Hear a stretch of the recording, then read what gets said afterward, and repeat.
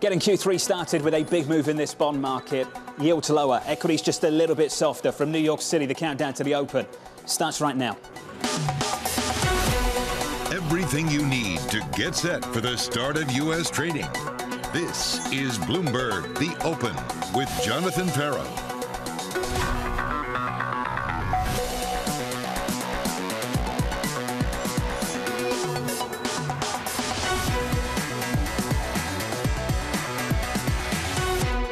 Live from New York City, we begin with the big issue.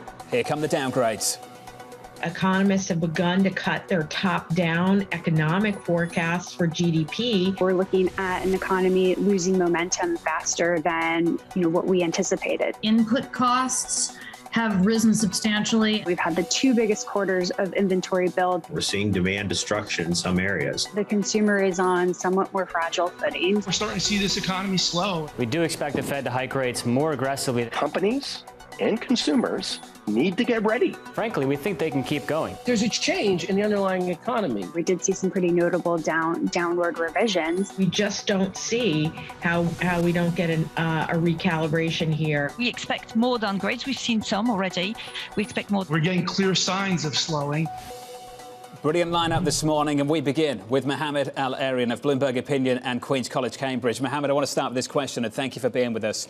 Is the economic pain we're starting to feel, the market volatility we've witnessed through the year so far, is that a feature or a bug for this Fed?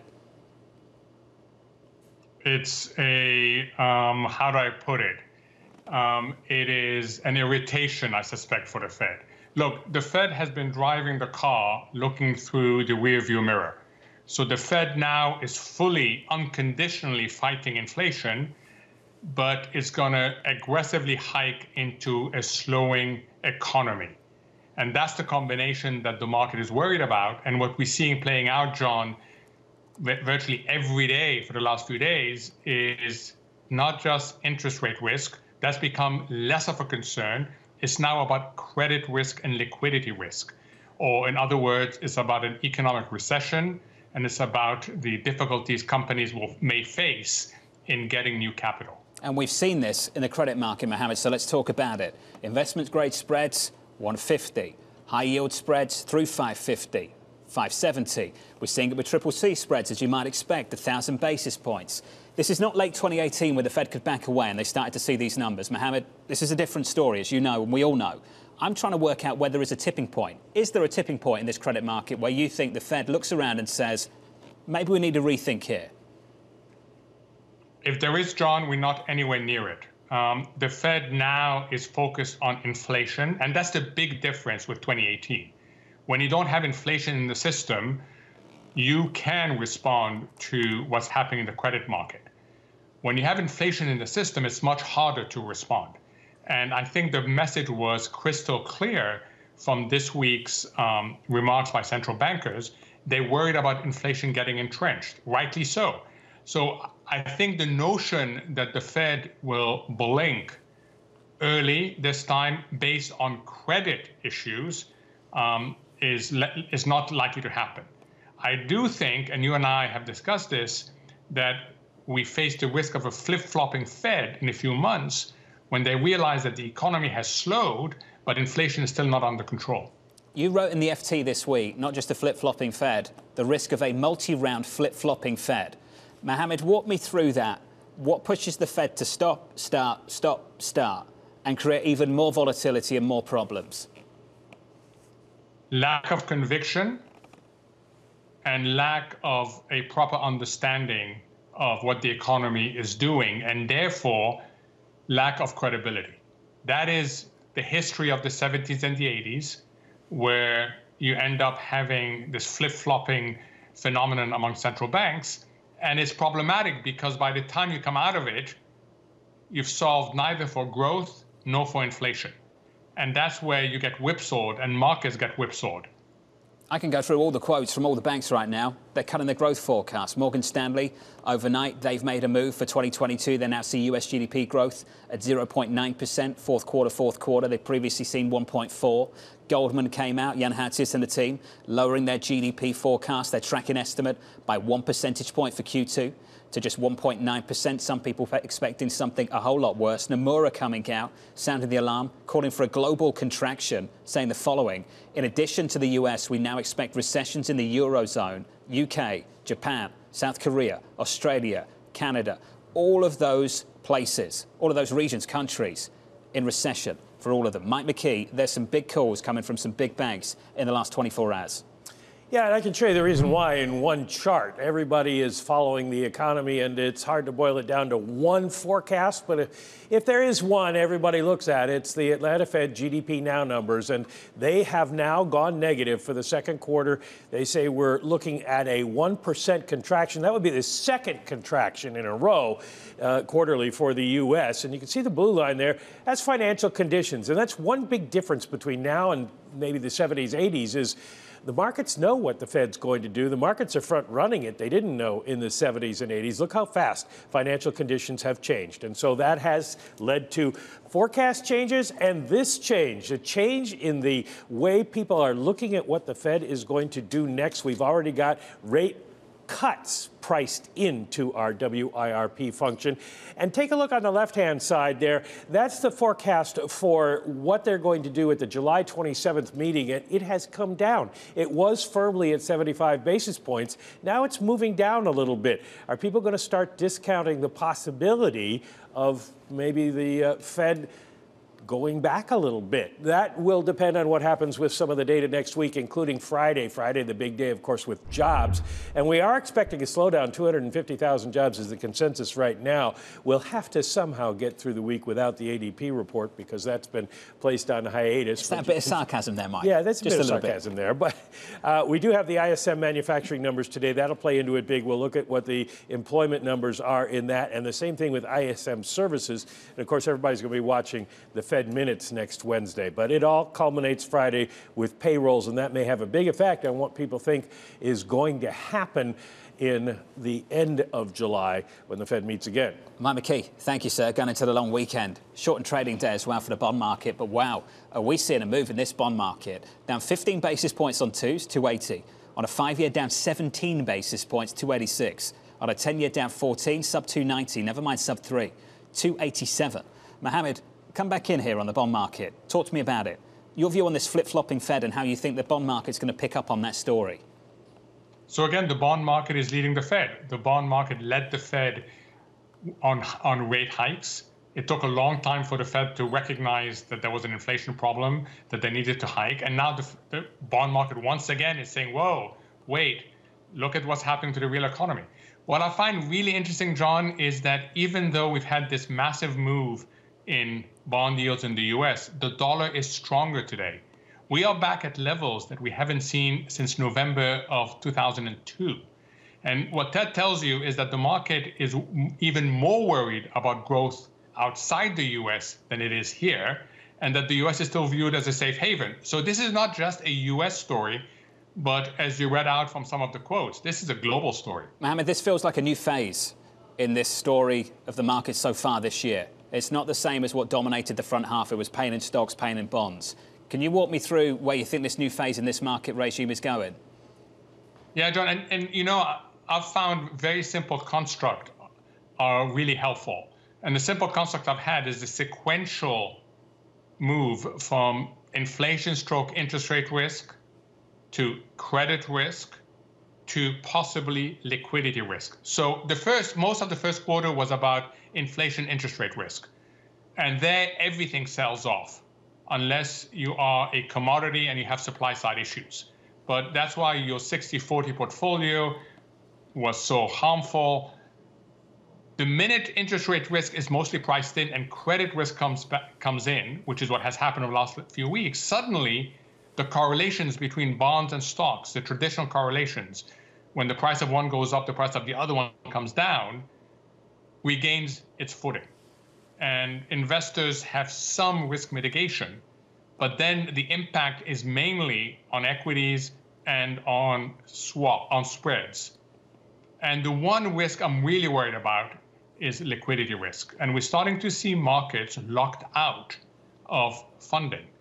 And keep a very close eye. Issuance in June was very low. companies either were unwilling or unable to refinance themselves. So we need to look at issuance and make sure that that doesn't freeze up. I was going through some of those numbers on the issuance side, and it's pretty dreadful for high yield. It's pretty dreadful for other parts of the market as well. When you talk about liquidity, Mohamed, can you just put a bit more detail on that, some more colour? Are you expecting liquidity problems to be where you'd expect traditionally for there to be liquidity problems, or liquidity problems to turn up in places where there should be liquidity? So, you know, on my radar screens are three sets of potential, I want to stress, potential liquidity strain. One is in peripheral markets that somehow contaminate the main markets. So far, crypto hasn't. So far, EM hasn't, but keep an eye on that. The second type of risk is simply the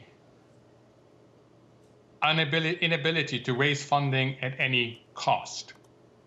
And again, we've seen high yield go through this, but high yield is less important than if it migrates up the quality ladder. And then the final one, John, which I'm surprised people aren't talking about, we would have expected major rebalancing flows by now to help equities. And we haven't seen that. So is it that they're being offset by outflows, or is it that investors are less willing to rebalance in favor of risk asset? We don't know, but it is notable that we haven't seen the sort of rebalancing effects that you would expect after a quarter like we've seen in the second quarter. What a quarter it's been. What a first half it's been as well. Mohamed, awesome. As always, a clinic from you. Mohamed El-Erian from Gramercy and, of course, Queen's College, Cambridge, and Bloomberg Opinion too. Mohamed, we appreciate your time, sir, as always. Just brought up those issuance numbers on the junk bond side of things.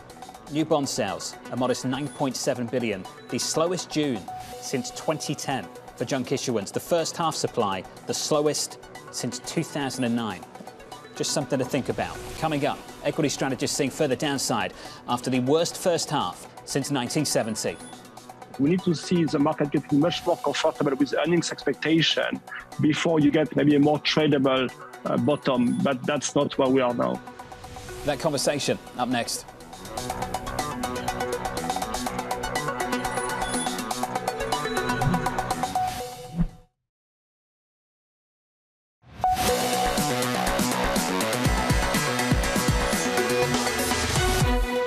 If you look at high yield, typically it peaks at about 10% in the cycle. Right now it's high eights. So I would say that's 10-ish, maybe somewhere around there, but nowhere near current levels. The Fed's looking right now at the tightening conditions and saying, yeah, it hurts. Yeah, it's painful, but this is a feature. It's not a bug.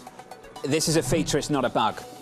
The quote of the week from Mike Schumacher of Wells Fargo, and one of the reasons that Goldman is defensive over the next 3 months, but more optimistic, constructive over the next 12. Goldman's Christian Muller-Glissman writing the following: we remain relatively defensive for 3 months. We look for opportunities to add risk for 12 months. While the likelihood of a recession has increased, we wouldn't expect it to be deep or prolonged. TD's Priya Misra, Luke Carr of UBS joins us right now. Priya, I want to go straight to your call on short 2-year treasuries targeting 340 on a 2-year on a morning where we've got a monster bid at the front end of the curve, down 14 basis points to 280. Help me understand your position right now, Priya. Sure. So we've had this monster bid for the last week. You know, it sort of accelerated the last couple of days. I will say that the market's less liquid. So small amount of flow is having an exaggerated reaction. So I think we shouldn't get too caught up on the daily moves. But overall, I think the market is a little more relaxed about inflation. I'm not sure why, because we've seen persistently high inflation numbers, which we expect is going to remain with us for a while. And the market's expecting the Fed to respond and not hike as much. And that's why we've actually seen even July meeting odds go from 75 basis points, which was priced in 2 weeks ago, to now 65 and beyond. The end point of the hiking cycles declined significantly. I think there's a couple of issues. I think the economy is slowing, and the Fed is saying that's collateral damage. I mean, as you said, feature. It is a feature of tightening policy. I don't think they respond, and they're looking at inflation. And what they're telling us is there's an unconditional commitment to put that inflation genie back in the bottle. Inflation expectations, headline inflation, you know, not just PCE. And therefore, I think if inflation stays high, which is our view, and growth remains okay. I mean, we're looking for 350 on payrolls next week, which is a strong number. Unemployment rate remaining unchanged. The market will have to reprice that Fed hiking cycle. I mean, we can be really worried about growth end of next year, but I think for the next 6 months, it's still the inflation problem that the Fed has to deal with, and I don't think they blink. The market's pricing in that Fed blinking in the next few months. I think it's premature for that. Priya, you're looking for 4% on Fed funds, a four handle. Luke Cowart, does any of that resonate with you? Well, one thing that does definitely resonate with us is that high inflation means slower growth going forward, and that's I think one of our themes continuing for not just the next 3 to 6 months, but also beyond that. And I think where some of the focus is maybe a little different from Priya's. We've been focusing a little more just on the long end of the curve and getting more constructive there. And the thought has basically been since the latest FOMC meeting, that seems to be when the dam has burst, so to speak, in that we were always thinking, okay, when do you price in enough tightening so that you really start to get cuts in the back end priced in a way that provides a little more support in the long end? That's one thing that's changed in a big way. So, for example, after the May meeting and then the run up to the June meeting, you had anywhere from 20 to 40 basis points of cuts from the end of 2022 through the start of 2024 priced in, and now we're at over 80 there. So the market is effectively pricing in, not the Fed blinking as soon as Priya suggests, I think,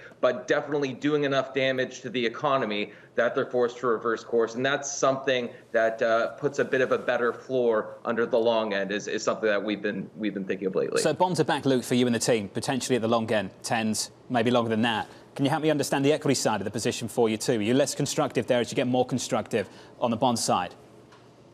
Yeah, certainly on the equity side, I think the cheap praise, but stocks have stocks have gone down, stocks have sold off, but stocks are not on sale. It's still just the fact that if you're looking at them relative to bonds on a cross-asset basis, stocks just still are not that attractive to buy. And then you have to consider, okay, what should quote-unquote valuations be in this growth backdrop? Well, we have a growth backdrop where the Fed is telling you they want slower growth.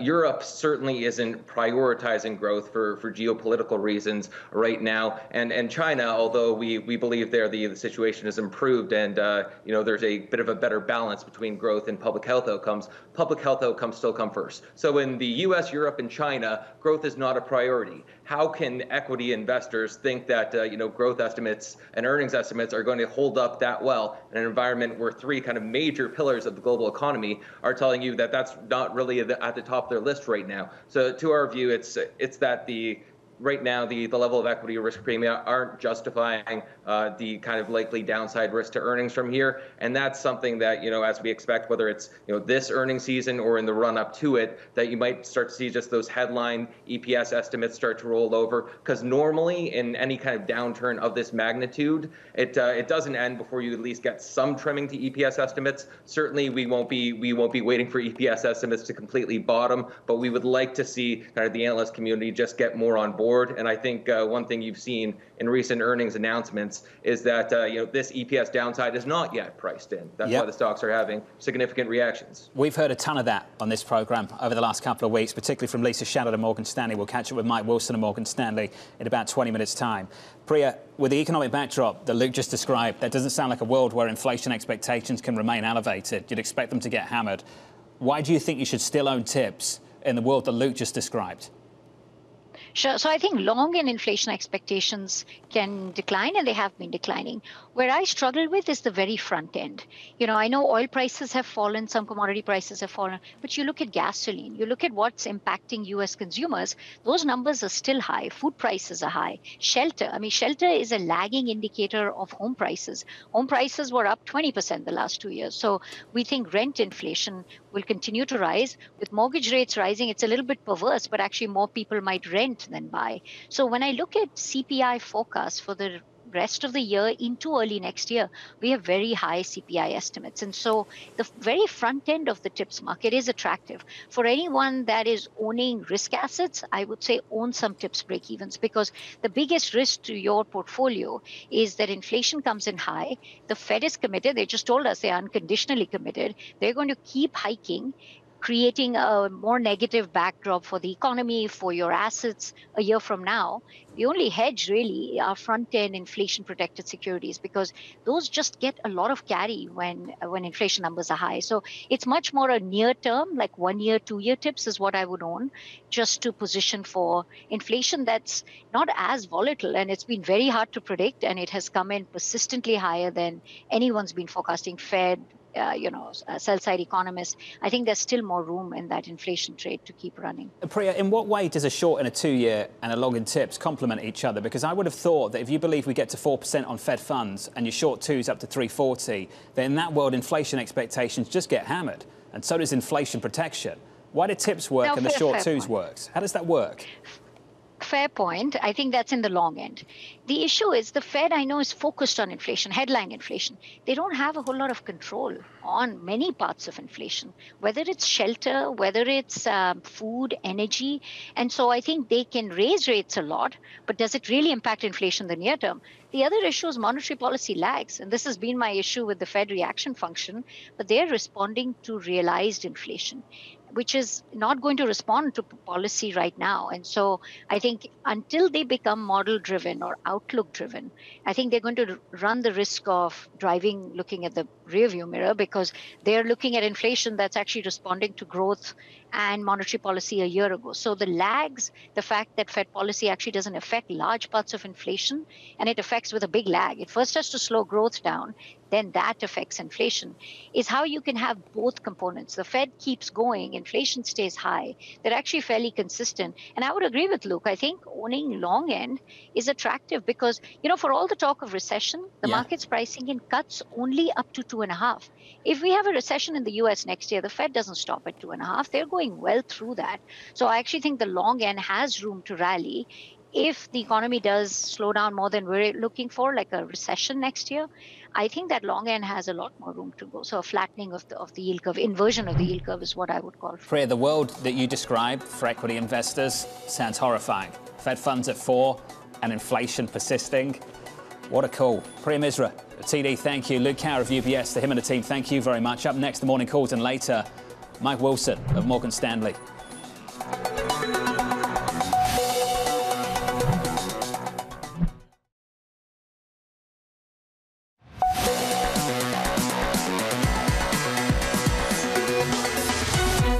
Equity futures negative 0.2%. Here are your morning calls. First up, Berenberg downgrading FedEx to hold, waiting for the macroeconomic outlook to improve. Bank of America downgrading Micron to neutral, highlighting signs of weakening demand. And finally, JP Morgan reiterating its overweight on Apple, expecting better supply dynamics to overwhelm a modest decline in demand. Up next, one of the best on the street is Mike Wilson of Morgan Stanley on the equity market pain of the first half of 22 and what's in store for the second half. Your opening bell this Friday morning, up next.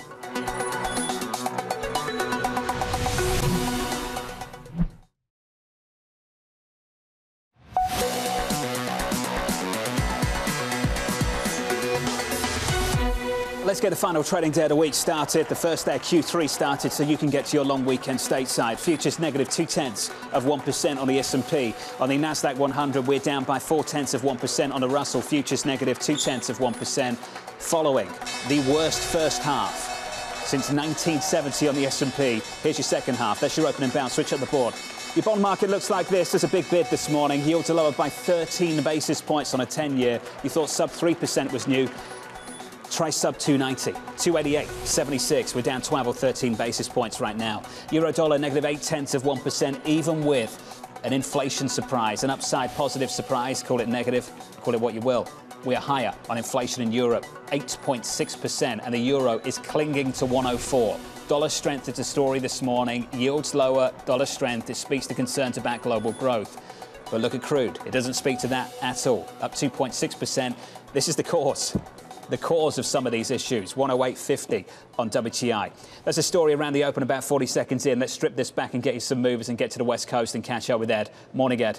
Yeah, good morning, Jonathan. Zeroed in on Micron, forecasting weaker than expected sales in the quarter. The maker of DRAM or memory chips really focus on this because it's kind of a barometer of consumer demand. The concern being that demand for smartphones, PCs slowing down. That stock down 2.8% at the open. Apple, interesting, up 0.2%. There was concern that the read-through from Micron was that demand was waning. But as you said, John, there's also an improving supply picture, which the street is hoping will outweigh its supply crunch concerns. Coles, wow, look at that, down 18.2%. Coles board walking away from a deal to sell the company for $8 billion to Franchise Group. They basically said Franchises Group offer reflects the current retail and financing environment, but it would not be prudent to proceed with the given market volatility that we're seeing. So that stock down big. And Delta Airlines, just one airline that we're looking at in particular, amid many that are rising up 1%. A report that American Airlines has offered its pilots a 17% pay boost for contracts. John, a report out overnight. Interesting ahead of the long weekend because I think we're all hoping there are enough pilots to get us from A to B. We're catching up with Kriti Gupta a little bit later. She's at LaGuardia. Good. She's going to talk about those airlines in just a moment. Ed, just quickly, GM. Yeah. Your thoughts on what took place about 30 minutes ago? Initially, when it was halted, news pending, you're expecting something big. I'm not sure we got something big. What did we get? Yeah, mixed picture. Two pieces of news, really. Basically, a second quarter profit warning below consensus on net income. But what they said was really interesting on the semiconductor side. They have 95,000 vehicles in inventory that they're not able to shift or sell because they're missing chips, essentially. Now, they did reaffirm full-year guidance, which is important. They're basically saying even though they can't sell those 95K vehicles right now, they'll catch up at the end of the year. But what a contrast, John, with Micron, right? Different pockets of the chip sector that have different levels of tightness. Ed, thank you, sir, as always. About 2 minutes into this, we're negative 0.2%. Energy top of the pile, up 0.9% on energy equities off the back of the rally you see in the commodity market at the moment. Try and find financials for you.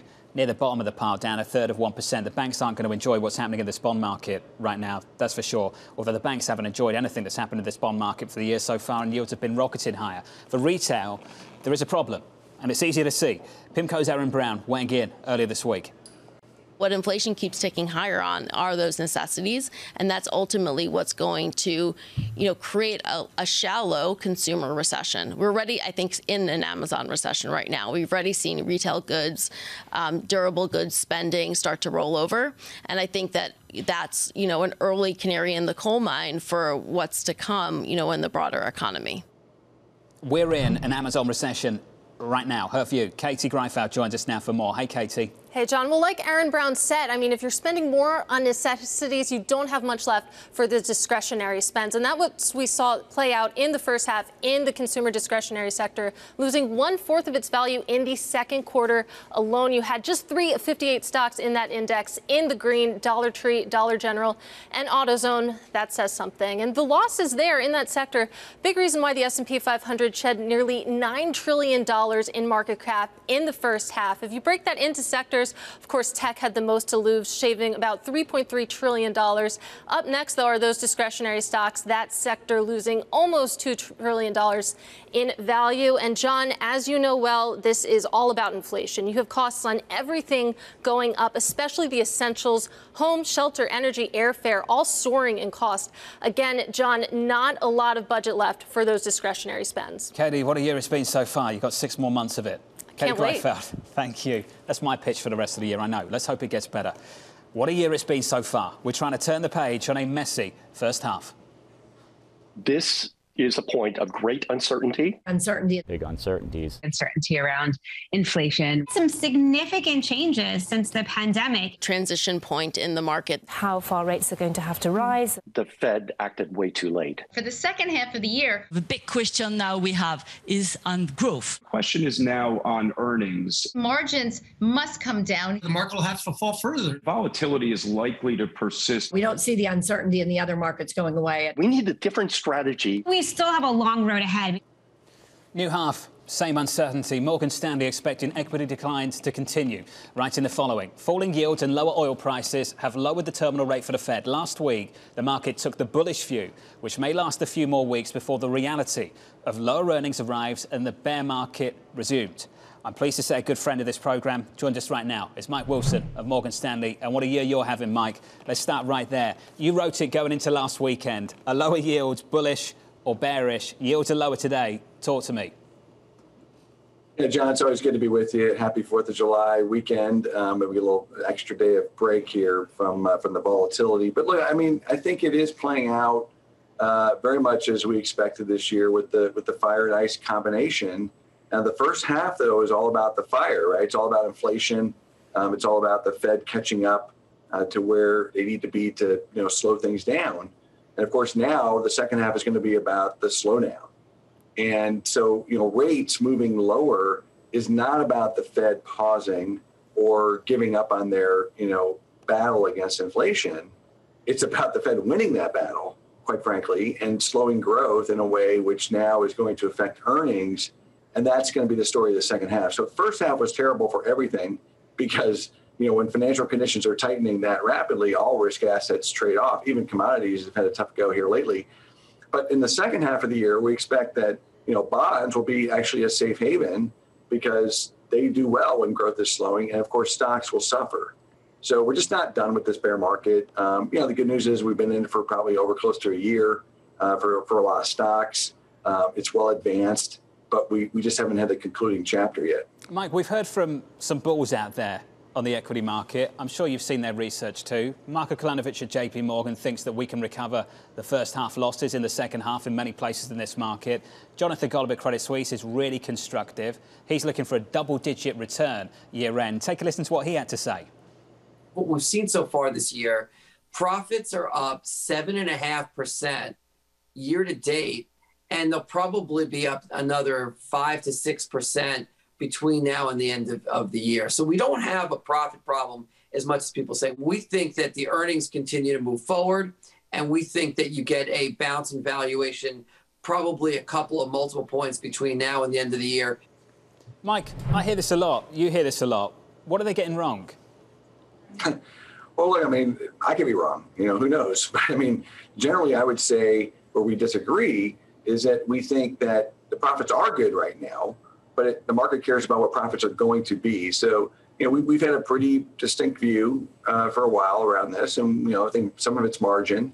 We think more of it's going to be more top line now because growth is going to disappoint and the risk of recession has gone up considerably.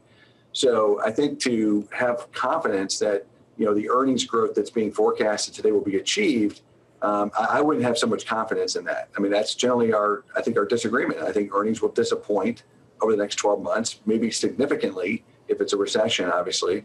And that's where the risk in the stock market lies. And, the argument on valuation, look, I mean, rates are still 288, even though they're down quite a bit here. The equity risk premium, we think, is still underpriced for, where we are in the growth cycle. And so you're not going to get relief on multiples. And if earnings come down, then it's a 1-for-1. Lisa Shallett at Morgan Stanley, your colleague, earlier this week said the analysts at the moment are like deer in the headlights. They're just not cutting their estimates. When you look at the earnings estimates at the moment, Mike, is that true ex-energy? What kind of picture do you get if you strip out energy? Yeah, that's a good question, John. We've looked at this. We've published on it, which basically, if you take energy and materials out, the forward estimates have started to come down, but not significantly, not in a way like they should be. I would say the companies are the ones in the headlights. I mean, why are they not guiding lower? I mean, they should be seeing this. From a macro top-down standpoint, I mean, it's pretty obvious. It was obvious to us 6 months ago what was going to happen to margins and pricing pressure. And of course, then the inventory, which surprised everybody, which seems like that was pretty obvious too, that we were going to get too much inventory, which then leads to discounting. So we're just very early days in the revision factors coming down. I don't know who's in the headlights, but the bottom line is the earnings numbers are wrong. Mike, I'm surprised that the corporations are surprised, and I'm surprised that other people are surprised that they're surprised. And I hope you managed to keep up there. Because, Mike, when the retailers come out and they offer us weak guidance, we don't just get small moves in the equity market as if we've priced this already. We get massive gaps lower.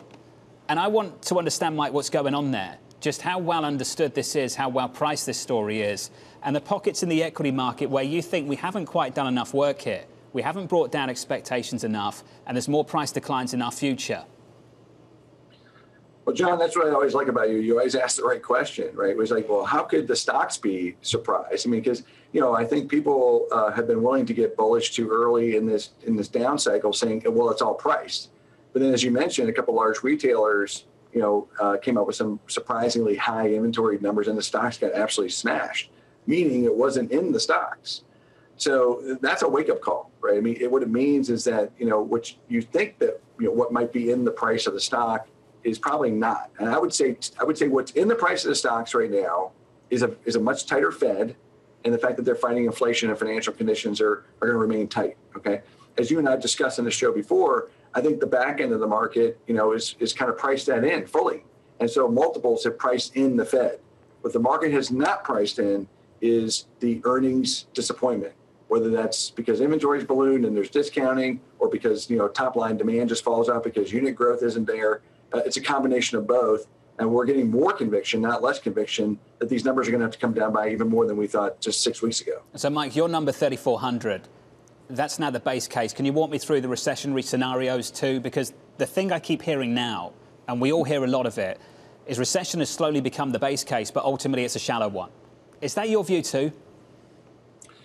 Yeah, we're not quite to the base case being recession, but it's probably 40% chance. So it's pretty darn close.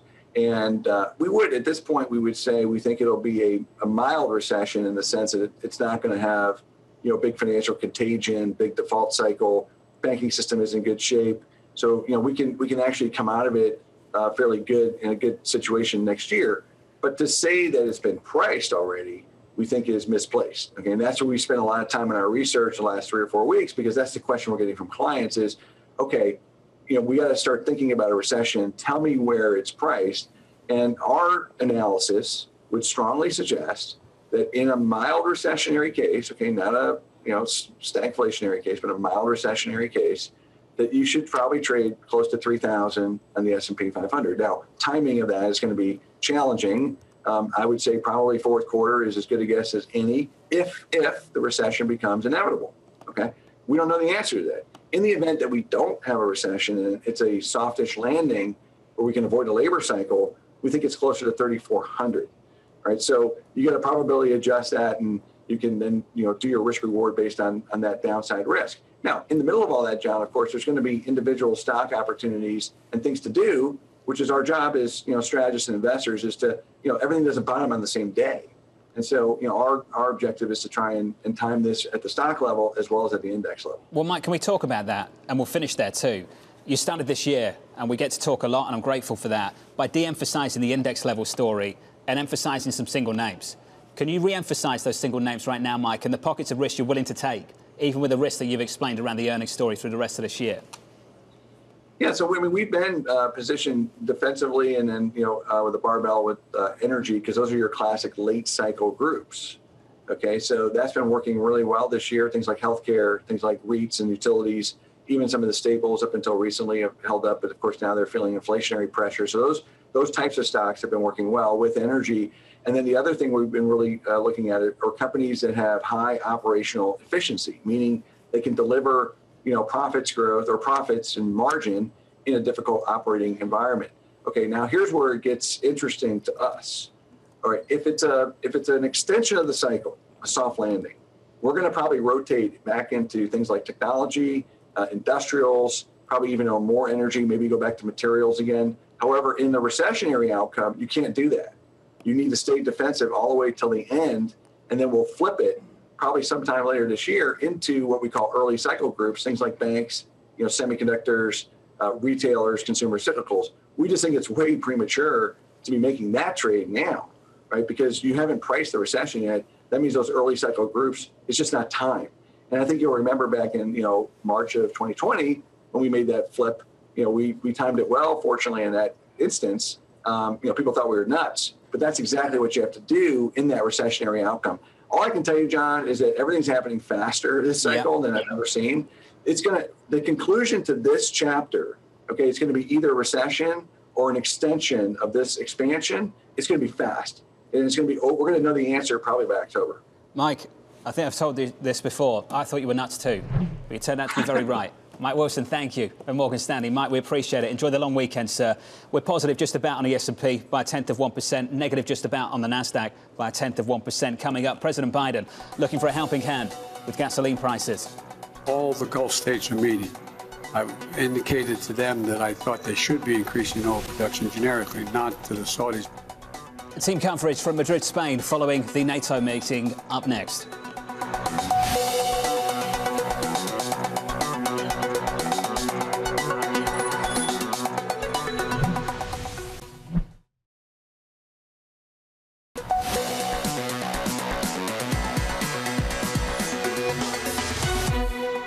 I would put down as sort of 4,000 would be a level, sort of a ceiling over the next several months. It'd be difficult for equity prices to kind of pierce that level on the upside.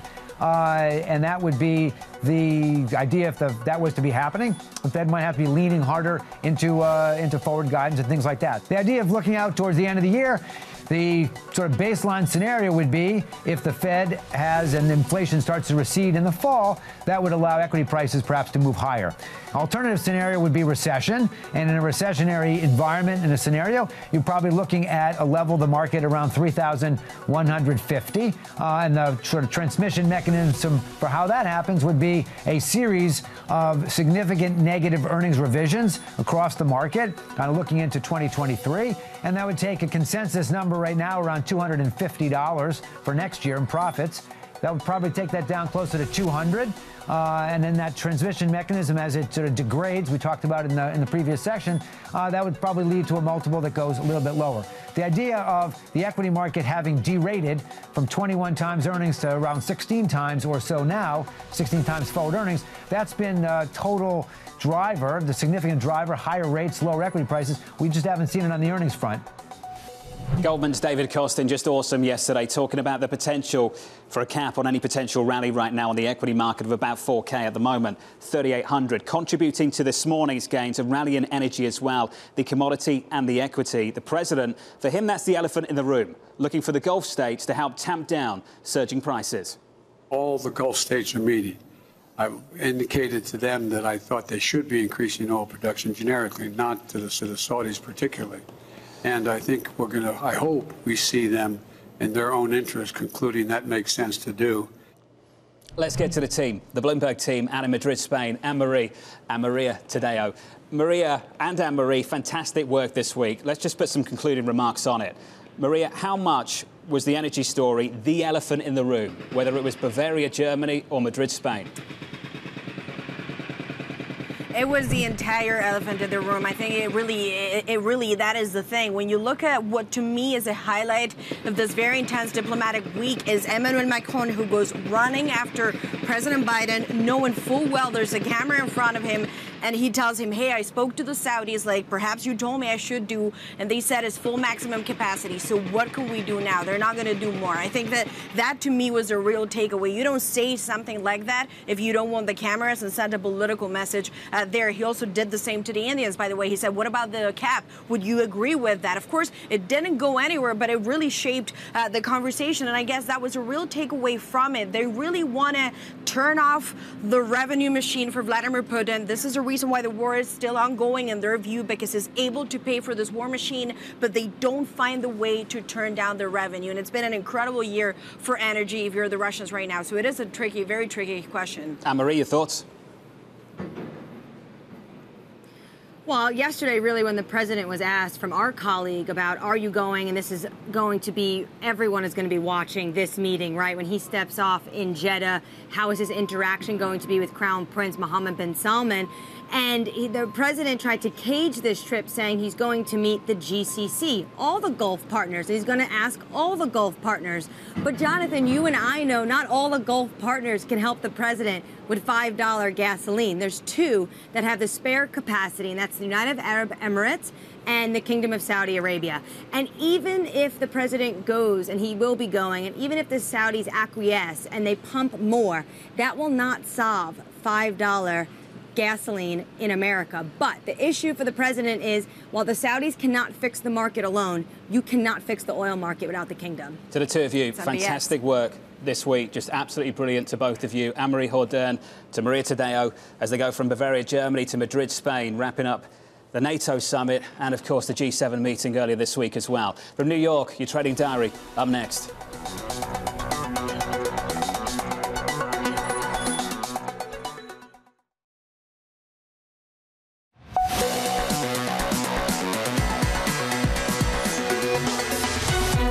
Equity's just about positive. That's a turnaround. We're positive 0.5% on the S&P 500. Yields lower, much lower. That's the price action. Here's your trading diary. Here is the #1 data point of the week for me. ISM manufacturing at the top of the hour. President Biden meeting with the US governors at 1 Eastern next week. US markets closing for Independence Day on Monday. The FOMC minutes on Wednesday. And finally, the main event on Friday, the payrolls report. Guy Johnson's going to pick it up in about 4 minutes and give you that ISM manufacturing number. Mike McKee will break that down. Kriti Gupta is going to give you an idea of just how bad travel is going to be this long weekend. From New York City, from me to you, try and enjoy your long weekend stateside. Thank you very much for choosing Bloomberg TV. This was the countdown to the open. This is Bloomberg.